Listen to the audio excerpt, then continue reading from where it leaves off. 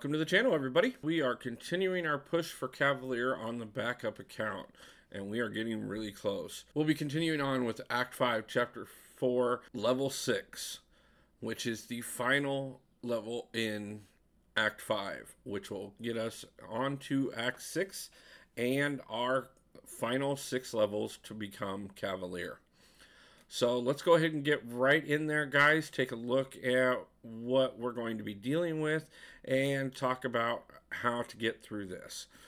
Now, for this particular one, what we are going to do is we're going to start off right off the bat. We're going to go to the right. You're going to have 2 question mark champions there. Yellow Jacket is going to be the one on the right. He has no nodes on him, so it should be a fairly straightforward fight for you. From there, then you'll go ahead and go up to the path selector, and you'll select path D, either a power or buffet node path. We are going to take the buffet node path. Now with this one, every time you activate a buff, it's nullified and the defender gains 10% regen health. This actually has a 7-second cooldown on it, so if you're able to gain multiple buffs back to back, it's only going to nullify that first one, and as long as you're done gaining them by the 7-second mark, it's not going to re-trigger. So you can actually get a few buffs in, you're just going to lose your first one. Now, as I said, on this path, first off, you're going to have Yellow Jacket, and then that's going to open up to get to the path with no nodes. After that, on the actual path, you're going to have Archangel, who not only has the Buffet node, but also enhanced abilities, enhanced bleed, and enhanced poison. After that, you'll go over to Ant-Man, who has energy resistance, physical resistance, and all or nothing, meaning the defender is less likely to throw an SP1 or an SP2. So if you're trying to bait those out, trying to avoid the SP3, it's just not going to work. More than likely, he's just going to keep pushing to that SP3, and he's going to do that. So you're going to have to be careful. Make sure you got a good health pool, because taking that SP3 to the face is not going to be a nice thing. After Ant-Man, we're going to go over to Kingpin. Now, Kingpin has Bane of Hell's Kitchen, which increases his attack and also causes passive evades to fail. He also has Gambit's Fate, which at the beginning of the fight, both of you are going to get a random buff, both you and Kingpin. And then he also has Double or Nothing, which will cause that random buff to re-roll. So keep that in mind, that you are going to get an extra benefit, but so is he. Again, he does have the Buffet node on it as well. Then you're going to go from him over to Winter Soldier, who has Enhanced Bleed, Unblockable Finale, meaning once he gets down to that last 25% health, he is unblockable. And then Bleed Letting, which increases the duration of his bleeds. So having a bleed immune champion against him is going to be critical. After that, we're going to go over to Gambit, who is very defensive, and then also has Rolling Thunder, which means that the longer the fight goes, the more his special attacks do for damage. So be careful. You don't want to drag that fight out for too long, especially not and then turn around and catch a special, because it will hit for a lot more than you're expecting the longer that fight goes on.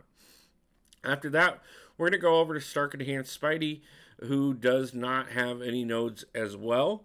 And finally, from there, we'll go on to the boss, who is Ultron for this level. Now, Ultron does have Vigor. Every 15 seconds, he's going to gain a regen timer that can be reset every time you get him to a 25% health mark, meaning the 75, the 50, and the 25% mark. Keep in mind that Ultron also has 2 other regens that are naturally built into his kit when he is awakened, meaning when he hits 50% health or 30% health, he also regens. Those can be nullified just by stunning him. It actually shuts those down completely. So as soon as those trigger, try and get a parry in, and you can shut down those regens. Lastly, he has In Part. Ultron has an inactive Fury Armor Up, Power Gain, or Regen that is triggered any time that you put a debuff on him. Now, if that debuff happens, he triggers one of these, and then instead of the debuff, and the debuff is nullified. So keep that in mind as well. Let's go ahead and go take a look and see who I brought in and how it went. So as you're going to see here, I brought in Captain Marvel movie, Apocalypse, Colossus, Aegon, and Cable. Now, Cable obviously was to make it so that I could have Apocalypse ready to Horseman right away, though we never actually used the Horseman ability throughout this fight. Something I definitely should have done, especially since it was part of the plan, and kind of just let it go. Obviously, Apocalypse, Aegon, and Captain Marvel movie are three of the strongest champions on this account, and definitely were at the time that we went through this. So we were focusing on making sure that they were available. Obviously, Aegon's going to do quite a bit of work on the path. Apocalypse is there to also do quite a bit of work on the path. He does have that bleed immunity once he builds up to it. Obviously, you can see here we took that first bleed off of Archangel, and that led us to the bleed immunity, and that means he is bleed immune for the rest of the time. We also have Colossus in there for the bleed immunity as well. Colossus is going to do quite a bit of work, but he would have done quite a bit more if we would have horsemaned him. So that was definitely a failure on our part. You can see here, Ant-Man is definitely going to be one of the ones that's a little bit more of a pain to fight in this one. Not that he normally is, but he definitely is on this one. He has so much going for him, and that all or nothing node definitely is something to worry about. You can see here where it almost took us out. Luckily enough, we were able to survive it just barely, but with the multiple debuffs that he put on us, that was able to kick in our willpower, meaning that we were able to regen quite a bit of that back up, which helped out quite a bit. The nice thing about not having to worry about baiting the SP1s and SP2s, you can get in there and quite well eat up quite a bit of his power.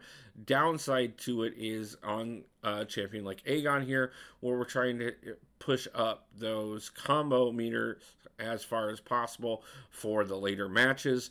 If we turn around and shift him into an SP3, we can toss away that entire combo meter with no control of any way of being able to prevent it from being lost, unless we had brought in Star-Lord, who would have given us combo shield. But obviously that's only going to work the first time that the combo meter is eaten up. So that is something to take into consideration. You can see here we brought in Apocalypse to go against Kingpin. Not a bad fight. Honestly, if we wouldn't have pushed him up to the SP3 there, we could have probably walked through him with little to no damage whatsoever. We did bring him in again for the Winter Soldier fight here. Obviously, he's got that bleed immunity, so we don't have to worry about that. We could have turned around and brought Colossus in to finish up the fight, since we were already so wounded, and probably should have done that. I'm not quite for sure what happened at this point, why we avoided doing things like that. I think I was a little tired, to be honest with you, and just kind of forgot the plan as I was going through. But this, it was recorded long before I'm commentating it, so I'm not 100% sure what happened that night. But we do go ahead and get through Winter Soldier here. Colossus does finish him off. Apocalypse took a little bit more damage than he could stand, but obviously, that unstoppable at the end makes it a little harder to avoid that damage. But we were able to finish him off, turn around and brought in Colossus for Gambit here. Not necessarily the greatest counter, but at the same time, not necessarily bad either. You can see here we're doing quite a bit of damage. We're not taking much out of him whatsoever. Getting those parries pretty well. Able to continue to just kind of build him up here. We are taking quite a bit of a risk. We're almost to that SP3, trying to bait out that SP2. Finally get that done so that we can get back in there.